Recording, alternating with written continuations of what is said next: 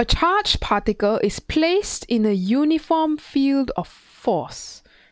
Okay, can kind of assume that, let's say these are the field lines pointing downwards, uniform.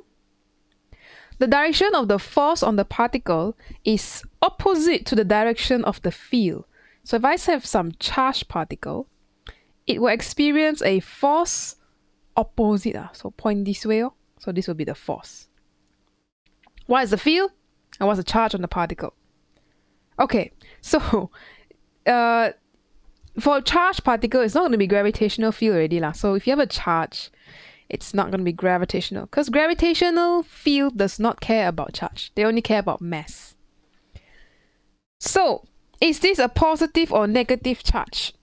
If your electric field is pointing downwards, and the force is in the opposite direction pointing upwards, then this has to be a negative charge.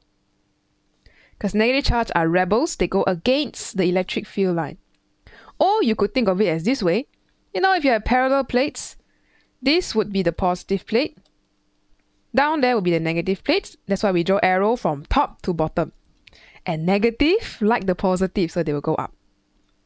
Okay, so this will probably be a negative charge. So either A or C. I think A here will be our best choice.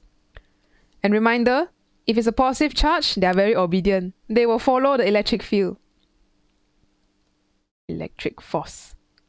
Okay, so this one, remember, F and E in the same direction only for positive charge. Okay, that's all for this short and sweet question. See you in the next one.